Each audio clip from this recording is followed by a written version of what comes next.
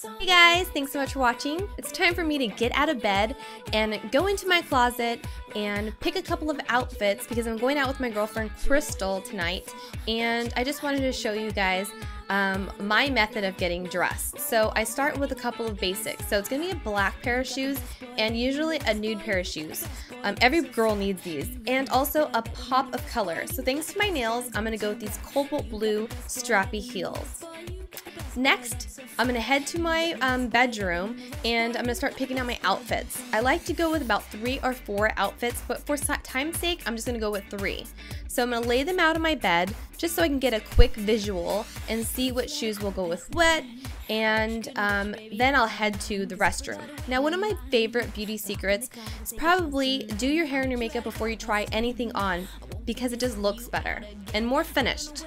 So since it's fall, I love berry lips. Use a lip liner and then fill it in with your lipstick so that it lasts all day long. Now for hair, make sure that you use a dry shampoo because it just gives you a lot more volume. We're ready, let's get dressed. So I'm gonna shut the blinds so no one sees me naked, especially you guys. Hello.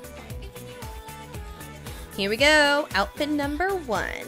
I got so many compliments on Instagram, I decided to throw this guy in the mix with this video and wear it again. I really love this top. It's a taupe color that looks really nice against these black faux leather leggings. All the information will be in the description box down below. But I also paired them with these cute little black booties, which are 100% leather. They're called the Helena from Soul Society. I really love them. And these were, I think, $69.95, but I've got you guys a coupon code at the end of this video, so just stay tuned. So I really love the way that this outfit flows. It's not too dressy, but it's really sexy and cute at the same time. So I really loved it. Hopefully you guys did too. Hello, good thing these weren't chonies because that would have been super embarrassing. Okay, outfit numero 2. This one's really comfortable and I love it. It's starting to get cold, but not too cold here in California because of bipolar weather. And since this top is almost like a dress, I like to tuck it into my faux leather shorts. I love faux leather right now. Really cute. And since I'm wearing shorts, I'm going to pair them up with these nude Cameron heels, also from Soul Society. And they're just going to make my legs look a lot longer. Just extend them. And I love the little nude, or, well, the thing is nude, but the little lip in the back.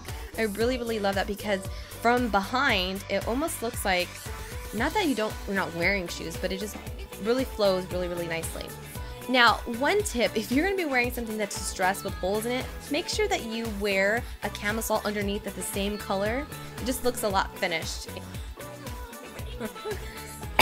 I'm laughing so hard I'm choking. This part, I don't know what I was thinking. It sounded cool in my head, but this is kind of like Darkwing Duck meets, like, I don't know. Anyways, I am pairing these really cool cobalt blue heels. They're called Julianne, and for my viewers only, $20 off with code Sonia20. So make sure you guys write that down. So I just paired it with this black on black. That intro was just really awkward. And this really thin motorcycle jacket with my cotton dress. Adding a couple of accessories because time is almost up and I've got to go. Bye guys, thank you so much.